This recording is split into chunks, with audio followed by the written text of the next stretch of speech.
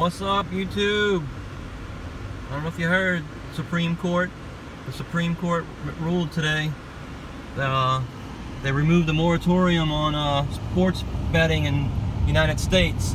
Previously, the federal government had a ban on any future states allowing sports books. There's only like 4 or 5 states that allow it right now, and it's only really one that allows betting on games.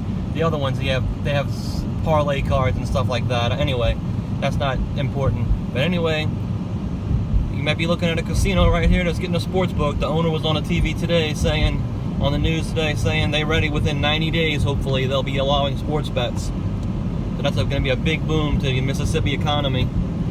All the money, the funds they're going to receive from, they're going to tax it, they're going to make the tax money. And could this be the new sports book here? Is this a non-smoking building they're building here? I've been reporting about this right here is a non-smoking.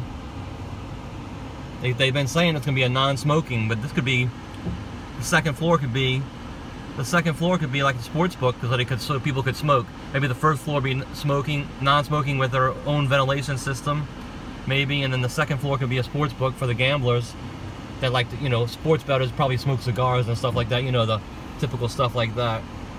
Yeah. I just wanted to ask y'all, what do y'all think? You think it's a good idea? I don't see why not. Myself, I'm headed to work right now. I'm headed to work right now at the casino, actually. My job could be getting a sports book soon. Because it's gonna be a big race to see. It's gonna be a big race to see which casino gets it first. Because it's pretty much a done deal. They're getting it because they already have Mississippi already has the legislation in place. They were anticipating this ruling from the Supreme Court justice.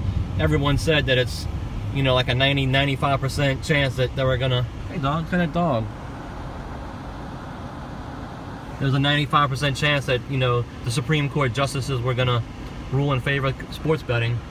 So it's coming. It's probably about football season, August or September at the latest, I'd say. They just got to get some regulations in place and stuff like that. From the State Gaming Commission or whatever. They have to make up their own state regulations now. What do y'all think about that? Good idea? Bad idea?